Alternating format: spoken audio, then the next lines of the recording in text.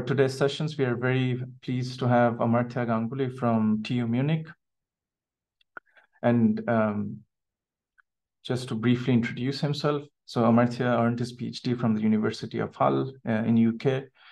As a postdoc at Keele University, he contributed to the state-of-the-art upper limb neuromusculoskeletal models, which are used today. Selected for Horizon 2020 Innosup, he worked at Marsi Bionics, testing the world's first pediatric exoskeleton and establishing a biomechanics lab with CSIC-CAR Madrid. He developed hand models for clinical use in an EIT Health project at University of Heidelberg in Germany, and holds expertise in neuro-musculoskeletal modeling, CE certification, wearable assistive devices, and clinical trials. A recipient of an Indo German Early Career Award, he leads the Intelligent Neuroprosthetics research group here at TU Munich and has contributed to the EU Cost Action Initiative for Wearable Robotics. And today he's going to talk about merging fiction with reality, prosthetic advances, and the Luke Skywalker paradigm. Amartya, I think the stage is all yours. Thank you, Ridhiman, and thank you, Talking Robotics, for inviting me to present some of my work and some of my team's work. So, as all of you know, that Star Wars is a big thing, and I hope some of you are as big a fan of Star Wars as I am. Particularly the name Luke Skywalker and the main hero of the franchise. And for us prosthetics people, there's something of a paradigm that we are hoping to achieve since the movie came out. So to start up with, let's look at what does it mean to lose your arm in different parts of the world. Globally, you will see like there's a big switch between where who needs the prosthesis and where the prosthesis users are. So in this case, in this map, you see about, and globally, 0.5% of the people need prosthesis or orthosis of different kinds at different levels.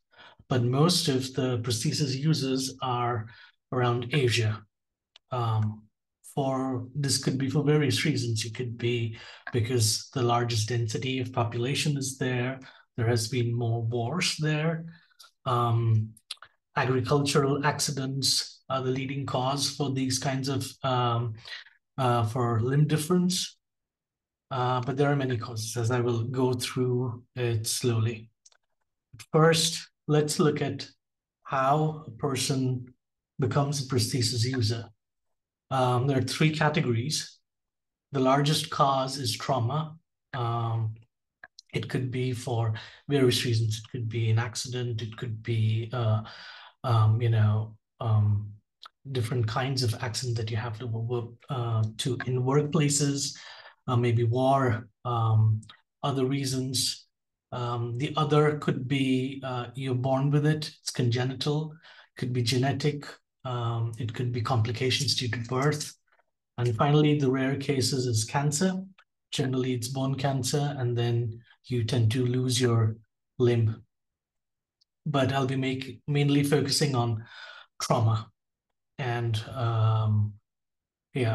how this kind of affects and what are different kinds. So first, at workplace hazard.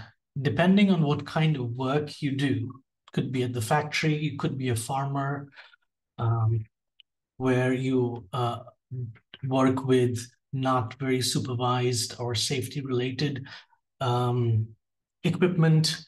It could be sharp objects. It could be something that crushes your hand and you've accidentally put something there. So that is a leading cause. In many countries, many checks have been taken to prevent such damage. However, in many other places, no such safety standards exist. Recently, we've been seeing a lot of armed conflict in the world. It's one of the significant reasons for limb loss and very poor conditions of how these people are rehabilitated. And then frostbite. If you're living in a cold country, there's a lot of, you don't have, you've had a mountain climbing accident, or you are an avid mountaineer in the snow, there's possibly frostbite is also a leading cause for limb loss. Okay, so now let's see, when was the first hand? People have been losing hands for a very long time. The first one, the first recorded hand prosthesis was done in Greece in 77 AD. We don't have the picture for it, but it was recorded that a prosthesis made out of iron, blacksmith at the time made it for one of his customers.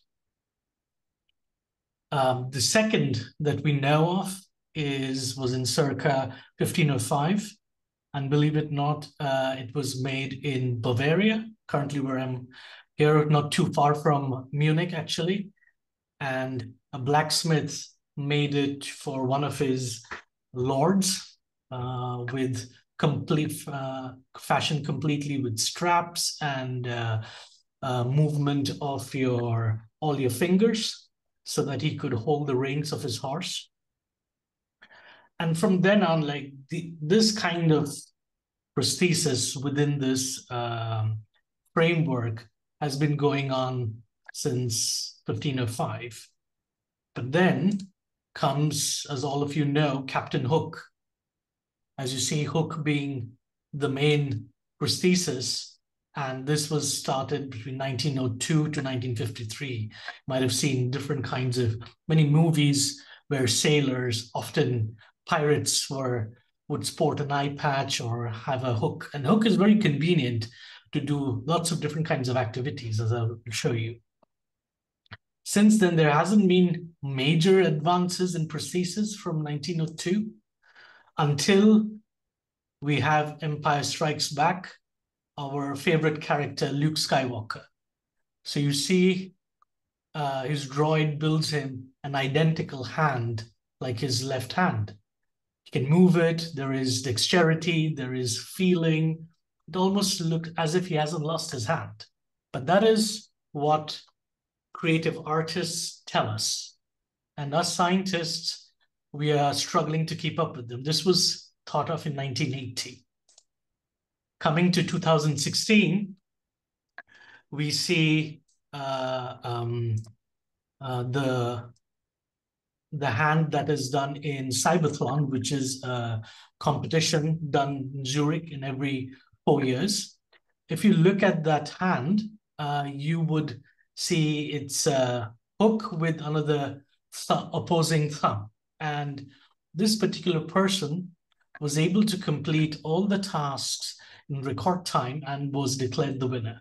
And it's not battery powered, it is body powered. So that means you activate part of your body and the hook sort of opens up and you're just able to grab something. And that is 2016. That is claimed so far to be the best hand. So from Captain Hook to 2016, from 1902 to 2016, we are still within that frame and nowhere close to what we think what a Luke Skywalker hand would look like. And then 2014, you all know, fans of comics, Winter Soldier. This is by far my favorite fictional hand. It's very powerful, it's very dexterous. There's no end to creativity. So if you're to compare that to 2000, so this year, 2023, she is the world's first bionic woman. So she was implanted with a prosthesis, and then the prosthesis was attached surgically to a bone marrow. And then there were some electrodes implanted invasively, and then that would take signals from the brain and then open the hand. But then again, there's no feeling. It still looks like, you know, a robotic hand. And So although it is coming close to what we envisioned in 1980, but it's still quite far off. So I want to share with you how we kind of deconstruct the whole thing. So this is what I would say, deconstructing the Luke Skywalker paradigm. How do we achieve such a hand? In order to do this, so we need to understand how our human hand moves and how we kind of gather all this information and then translate that to a functioning prosthesis. So in order, as the robotist might know, like we would need the pose, like how we need the length and width of the hand. We need to know the dimensions of a person in order to make an equivalent model. So we capture using motion capture cameras. These are infrared cameras. You've got markers that are attached to your hand. This is often used in current Game of Thrones, Lord of the Rings movies that you see.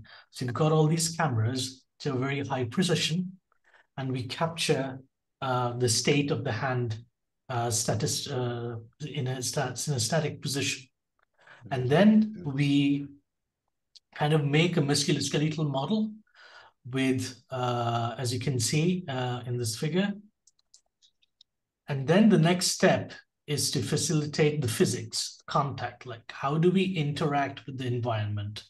So that part we have to, there's a lot of science that has gone on contact mechanics, like how do the fingers wrap around an object, what's the physics behind it, how does an object deform, collide, and we need to simulate that sort of environment to understand how we can develop a functioning prosthesis. So that was static tasks. So now when we take a dynamic movement, for example, we're trying to flex a finger as shown here.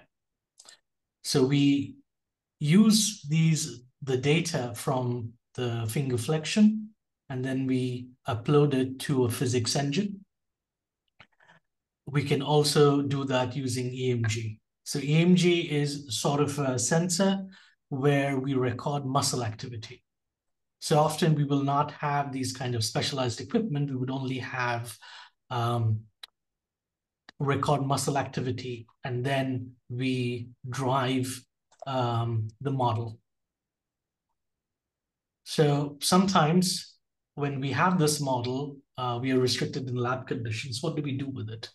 How can we then interact with the environment? Because sometimes we don't have the senses. It is impossible to sensorize the entire environment around us. So we augment the data. So we have contact mechanics that we've established before. We simulate the same data and how we create an object, arbitrary object, and see how the simulation is acting within a simulated environment. So this is a very easy task comparatively, but can we do something like this, a complex task that is only done by our amazing human hand? Can we achieve this form of dexterity in a prosthesis?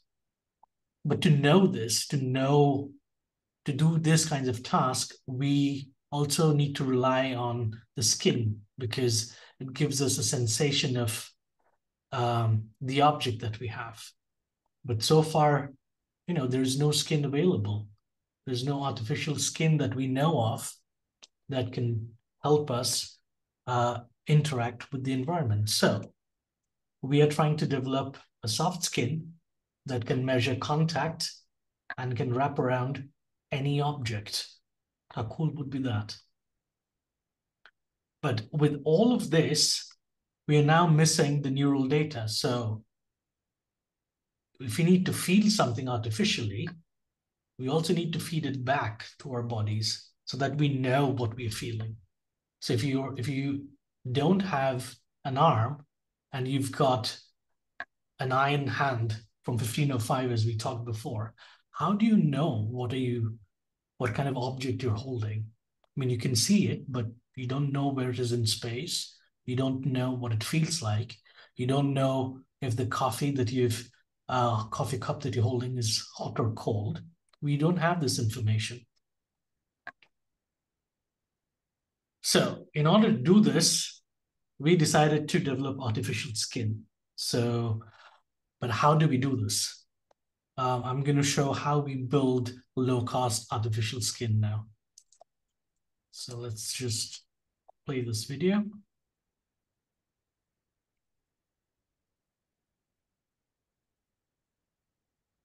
So we use existing 3D printer. And we kind of replaced certain components as marked here, so that we push in soft materials onto a petri dish. The carbon ink is directly printed now in a silicon matrix. And we can create different shapes, patterns that are better suited for detecting contact, the change in resistance. And this has been shown quite reliable. And then we would like to include this as like a glove.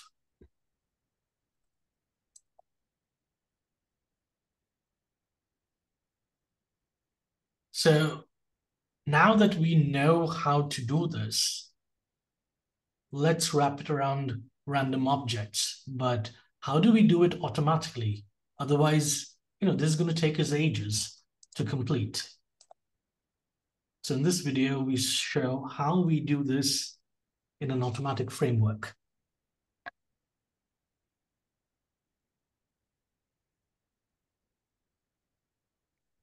So we scan a 3D object and then we flatten it.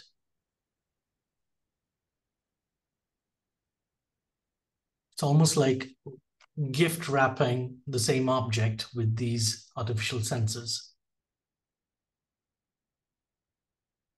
So we place a particular set of pattern that we think is going to give us the best contact at every lapel, as you would call it here.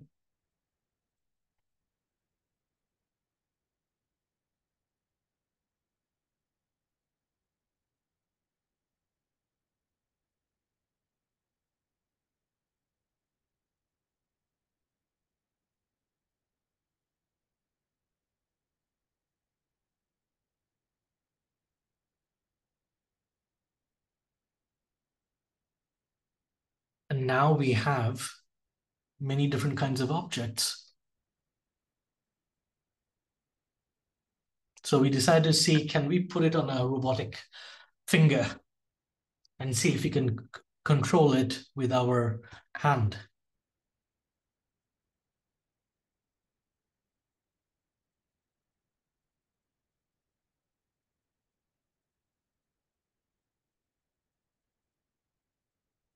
Looks like we can, not too shabby.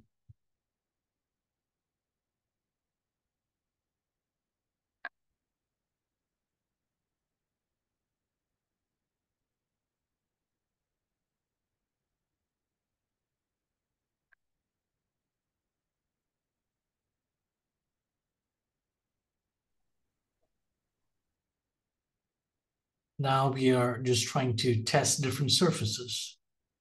So what we did at every service, we kind of normalized the values so that the comparison between each sensor would be similar, because all of this is handmade. It's not mass produced. So the resistance at every side is slightly different, but we are able to get the desired result of, depending on how the shape or the size of the object, we have been able to create sort of a artificial skin that could go on a prosthesis or the environment the prosthesis is trying to interact with.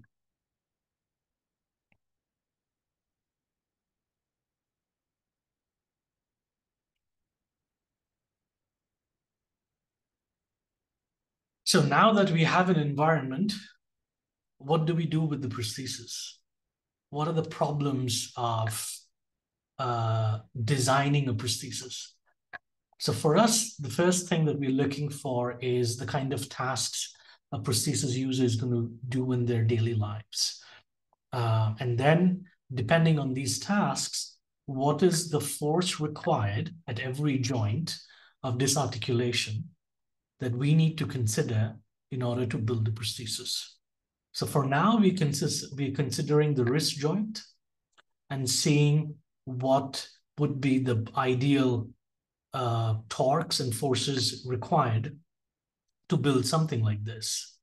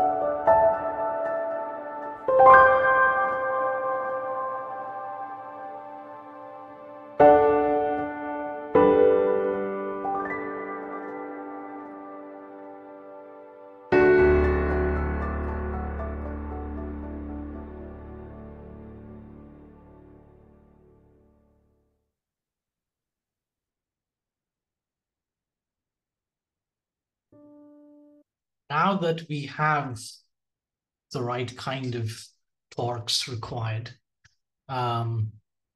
we need to, let's say we've built the prosthesis, but then how do we control it from the person who needs the prosthesis? So as you can see, for an example, you have a transradial amputee. So this person is from India in a small village, and he had to travel about 1,000 kilometers to get to the first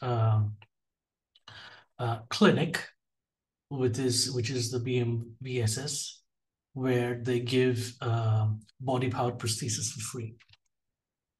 So when he came to the clinic, they said that, okay, you have the remaining residual limb is quite good, but the muscles are weak. So the reason is that the way his hand was cut. So since he's a farmer, he was feeding hay into a crop machine which cuts the crop. Unfortunately, his whole hand went through. So of course, this led to massive bleeding. And over the years, what has happened was that as the muscles were cut, there was, there's no bone there right now, not as much. So there is fluid buildup at the end. The muscles have weakened because the blood supply is not going there. And there is a possible case of neuron. So if you were to put the EMG electrodes, which I talked about before, you're not going to get a very clean signal, and you wouldn't know which muscle to put in because the whole hand is missing. So what do we do then?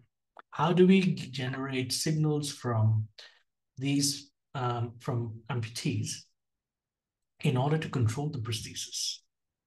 In that case, we finally enter the realm of machine learning and AI. So we put signals, the electrodes around their stump and around the residual limb, and then we create an ML model. And then we look at the different patterns at which the muscles fire. Within that, then we convert all of those signals into an actuation command.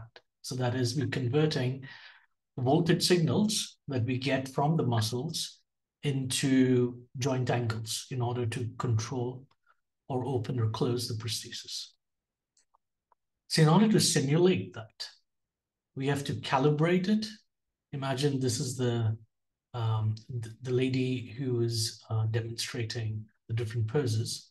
The armband she's wearing, she's got 8 sensors there, and she's calibrating for different poses because, as a prosthesis user, you'll be using your prosthesis for any task, any different positions or the loads that's going to come up. So then we asked multiple users to use it in a virtual reality environment with a weighted glove. So that will show different weights that a person would be handling during their activities of daily living. And then to match that with the virtual reality environment, the tasks they do. So once you're familiar with the experiment, we did some testing and real-time control.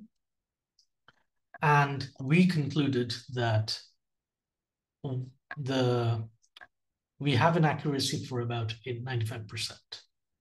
But you have to recalibrate it every time, every day after some amount of use.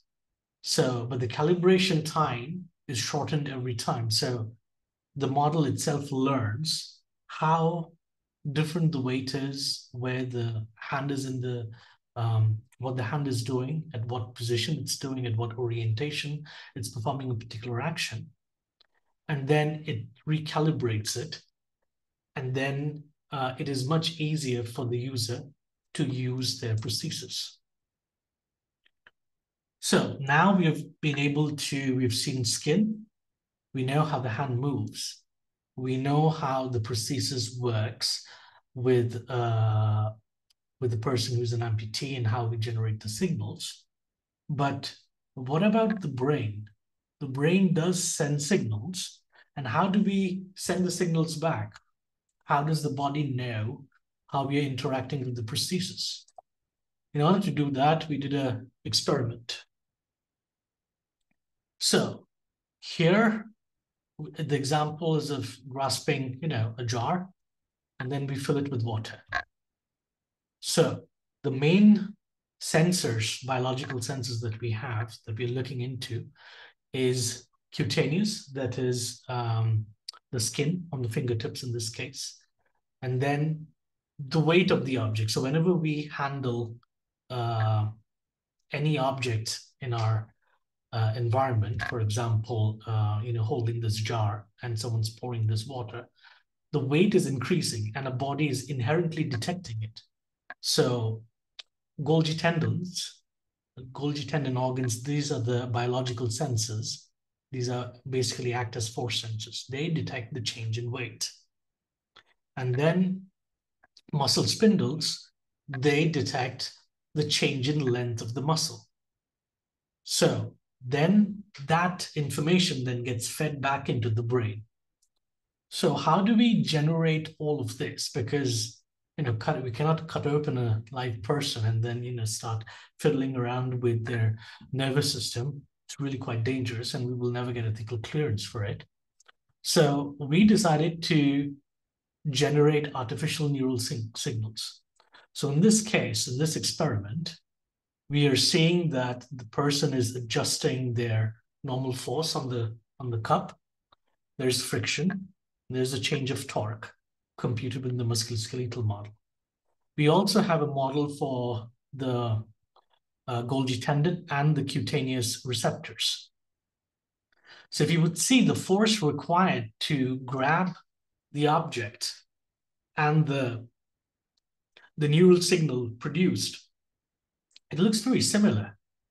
So we know that this is almost like a one-to-one relationship between the force that is being adjusted and the force that we sort of calculate through all these equations or the force sensors that we have. It's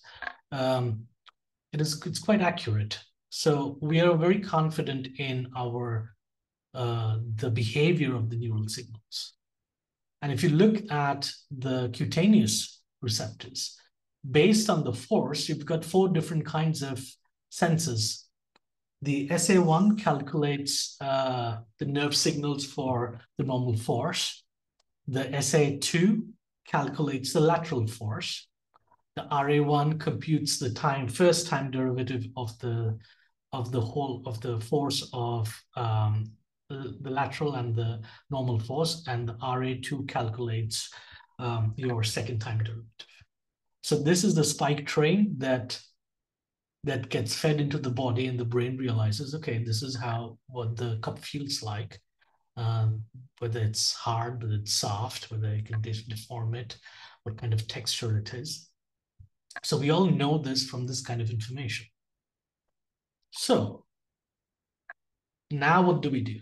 Now we have all the right information. So let's see how the mechanism really works.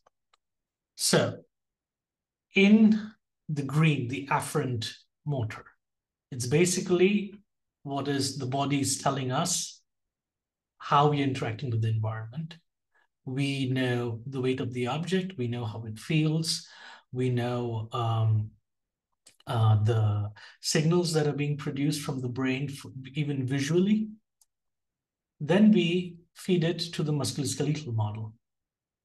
The musculoskeletal model tells us exactly what joint angles to look for, where is the environment in space. We feed that to the prosthesis, and the prosthesis has skin. The prosthesis also has the equivalent force sensors, the Golgi tendon organs, or your skin receptors that we saw previously. Let's say we have it at the fingertip. We feed it back to the model. The model now has the simplified muscle spindle and Golgi tendon organs, which then go back into the peripheral nervous system. And then the body it's sort of like a human in the loop experiment. Well, now we can say it's like the complete feedback loop is done. We can say we are sending the information and the user is able to interact with the environment, and that the same environment is giving us this information and we're feeding it back to a central nervous system. So finally, if you see at the right in the GIF, you have a person who is only recording their muscle signals. She's doing some kind of movement. And this EMG signals are then converted into joint angles within this musculoskeletal model. And then a robotic or a prosthetic hand is moving seamlessly. I wouldn't say seamless. There is a bit of delay, but we're all working on this. The only thing now missing is pain and reflexes.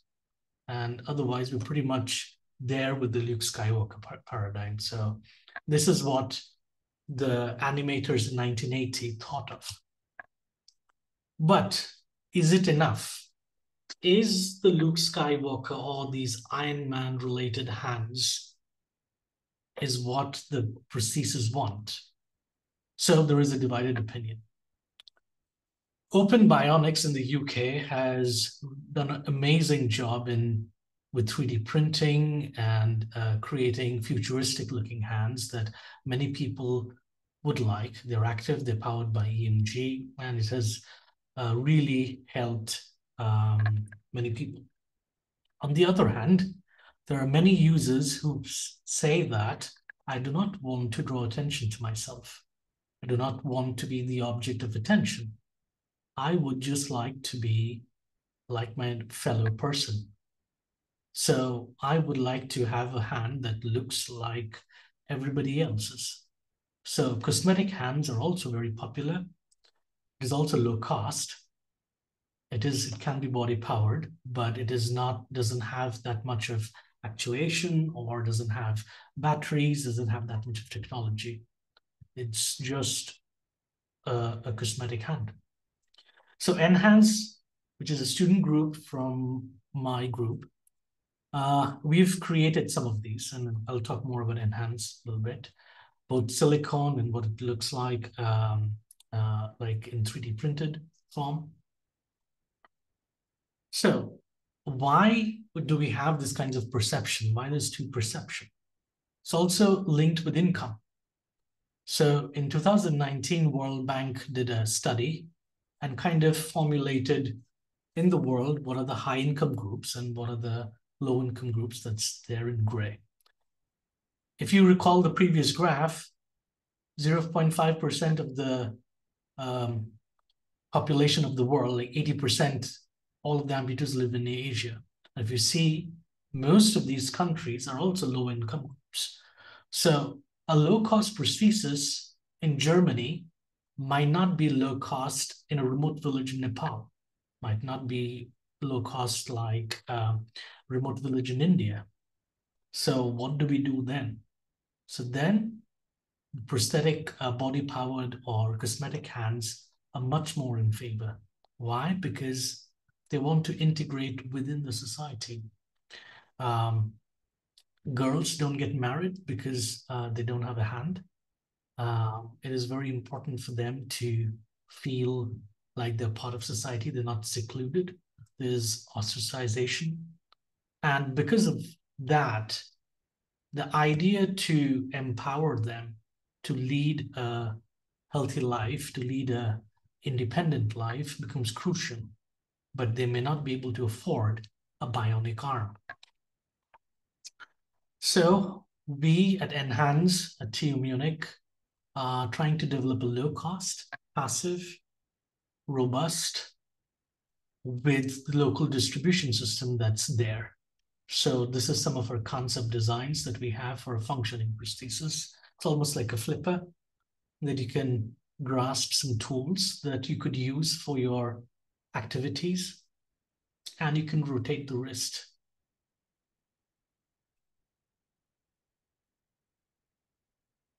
Similarly, these are the mechanics of the wrist design that we have in mind, and we are looking at sustainable solutions.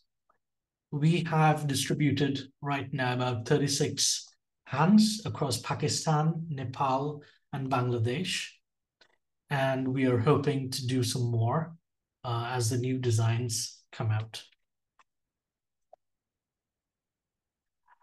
My research has been funded by many different universities from UK to USA, France, Germany, and India. And I'm very grateful for the funding that has come through to help me do this kind of work. And all of this would not be possible without my team. Sonia, she works with tactile sensing. She's also a co-founder with me of Enhance. Jonan works mainly on modeling and control. Mohammed Fatoni, he works with EMG and drives state-of-the-art myoelectric prosthesis. Christopher, he designs upper limb prosthesis from shoulder, elbow to wrist. And I help them to make all of this happen. And over the years, I am very grateful with all the mentors and friends that I've had who've helped me in my research and with the amazing results that we have so far. And thank you, and may the force be with you. Thank you, Amartya, for the wonderful talk. I think we can now have some questions. Maybe I can start. So, what do you think is like the biggest challenge in bringing this technology to like everyone, even in like high income countries? Because I think it's not very well adopted here as well. I mean, some of the biggest challenges that we have is that this is not a single person job. It is complex in terms of understanding the human hand, the amputation, the technologies required to it. You need mechanical, electrical, mechatronics, neural engineers. There is problems with what you call the electronics being accepted by the body. For example, all the invasive work that so many people have done, there's a very high rejection rate. So to give a brief account, 2023, the first bionic woman, the picture that I showed, it took a collaboration between 3 different countries, Sweden, Italy, and USA. She had implanted electronics for 3 years. The concept of osseointegration, where you implant the prosthesis into the bone marrow, has taken about at least 20 years to happen, to have very little rejection. And now they've developed this hand, the Mia hand, and integrated that. So it's a work culminating 25 years. And you can only imagine how you get selected for something. The hand itself costs about $30,000. The cost and the planning behind all of this is tremendous. Mm-hmm. Okay. And in terms of like invasive and non-invasive procedures, which one do you think is more suitable for a wider audience or user? I think invasive is still better. You get a lot of cleaner signals, but the problem lies with the expertise required to do this. Not many countries have the expertise to do the invasive. Now, but is it also feasible for like a long term? Yes, some of them are, but some of them are not. So like osseointegration is now. So when I started my PhD, I was like hearing about osseointegration coming up really quickly, but there was a lot of problems with post-surgery. There's a lot of infection that was happening. But then if you also have the implanted electrodes, there was a lot of nerve degeneration. But then the technology has come through, and that has been mitigated. But I'm still in favor of non-invasive solutions because you can drive the costs down, the expertise, you don't need to cut where it's not required, the risks are lower. And then with AI taking a huge leap forward, maybe it's just possible to do that. And perhaps we might look at amputation and grasping and interacting with the environment slightly differently. Thanks a lot, Amartya. Really amazing work. I actually got the question while we were presenting. I like the framework, but what about the intersection? Like you have a couple of components, right? Mm-hmm. But then I know that's still a long way to go, like to get something quite similar. But wouldn't you lose a lot from system point of view, like system design, by having a couple of steps, but a little, at least in the presentation, a little at the intersection? Or you mean the neural interface from like getting the signals from the muscles and then? I mean, every block, let's say, from the framework you show would be an approximation, right? Yes. But then maybe there is a lot to do at the interface between the approximation. So it's not like getting ideal for each block, but actually you don't need to be that much optimized per component, but rather the whole system. Exactly. So that is why we have a training period. Now, if you imagine yourself learning a new skill, right? If you've never, for example, played table tennis. I'm just giving a random example. It's a skill that you learn. And every time you, it depends on the amount of time you spend with it, with the sport, and you slowly and gradually become very good at it. So if you're wearing a prosthesis, you're employing the same kind of skill. You're just learning how to use a different hand. I mean, that already happens. For example, you have a body-powered prosthesis, and then you switch to one of these bionic limbs that we have. And then this switch, you are retraining yourself as to how you're going to interact with the environment, how you're going to interact with the interface that's already there. You know about the delays of the systems. And then you, after a certain period, I think the average is about 6 weeks, that you get really comfortable with the prosthesis, and then you are able to make it work for the needs of the environment that you can interact with. Does that help? Yeah, thank you. I mean, I don't want to take much time, but I was rather the question more on the, thanks for the answer, in the direction like from system point of view, like system engineering, how would you select which hierarchy or which connection between those blocks? Because for now you do one, you take output, you take it to another, and you iterate the process depending on the habituation period you have or the training. But would it already having such a study, I know that there would be a lot of lack of data, tell you a different arrangement of the blocks themselves, how do they interact? Maybe I mean, the musculoskeletal model doesn't go only forward, or there are internal loops already. That's what I meant. Yeah, it is quite possible. We are doing it sequentially because it is mainly at first to really understand the mechanics, the pathway. If the pathway is not clearly understood, or we don't know where to kind of tap into it at different pathways, like what is the easiest way or what's the safest way to tap into this pathway? Once we know that, then it is easier to optimize the whole thing. And then system engineering, as you've just said, would come up with more than one solution, I would say. Thank you. Maybe another quick question from my side. In terms of commercial companies, there are not many players out there doing these kind of things as compared to traditional robotics. Like, why do you think this is the case? And is it going to improve in the near future? And what are your thoughts about this? I mean, the biggest commercial prosthetics companies would be Ottobock or Sor, I would say. They've done a great job with lower limb prosthesis. So as far as amputees are concerned, lower limb has the highest population. And then you have transradial.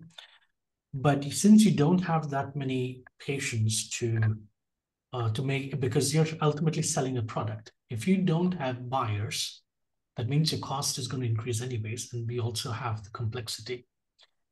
So either, and these current technologies cost quite a lot. Like if you have small actuators, small motors, miniaturizing these things is already a very costly endeavor. So you're not going to get many players to do this. And those who do, they've really established the market. But the science is also left. So I would say it is, I would recommend staying in academia if you're doing prosthesis work, because you have a much more chance in learning the pathways, studying what is good, what is bad, and then informing industry as to this is the course you take. And then let's throw more money at this and make it cost effective. All right. Thanks. I think if there are no more questions, we're almost close to our ending time. Thanks a lot for coming and speaking here, Amartya. Thank you so much for inviting, and thank you so much for all the questions. Very great and very thought-provoking.